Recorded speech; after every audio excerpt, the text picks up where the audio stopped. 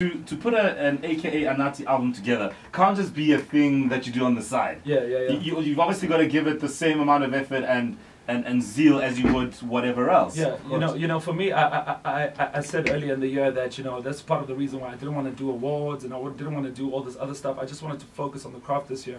And for us, you know, we've dedicated a year of our careers to do this album and to do this collaborative effort, because I think there's a message underneath it is that, you know, people have differences and artists, and as young African men, we need to come together for the better of the fans. That's why we called it Be Careful What You Wish For. You see, the fans will say, okay, so guys, you know, so here we are, be careful what you wish for, because you just might get it. I mean, musically, you guys are very strong, you know, from the making of the music to the bars. It's almost like having two bulls in a corral.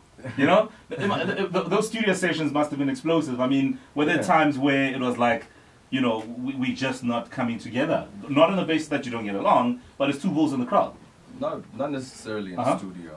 I think more in studio, like, everything was just organic, like, vibes, you know, just feeding off of the energy, you know, learning from one another, like, you know, just taking it to the next level. Yeah, me and Anatii are very, you know, we have a lot of conviction in what we believe, you see.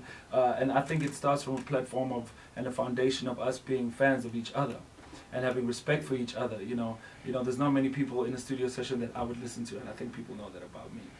But what they don't know is that Anatii is that way as well. We both believe that we know everything. You understand? That's what I'm saying. So it could have been. But I mean, you know, when it all comes together magically and beautifully, it's something cool. Now, you know, I'm sure a lot of people have checked out the song on iTunes and whatever. So if there was any song on the album, and I'll ask the both of you, that would excite you for fans that, oh man, I love this particular song, which one would it be?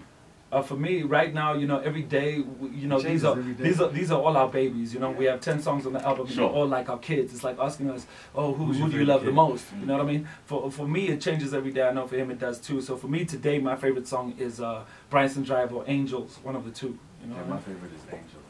Today. All right. Well, we're currently on Holy Mountain, which is very different from what you both said. Y'all gotta catch up, man. Y'all gotta catch up. So are we behind? Y'all gotta catch up. Metro Music, what's going on? All right. Well, AKA and Anatii are in studio. Any questions? Give us a call right now. 089 110 3377. And when you call in, be careful what you wish for, because we don't know what's going to happen when you do. The gentlemen have a brand new album. It's out in stores. Get it right now.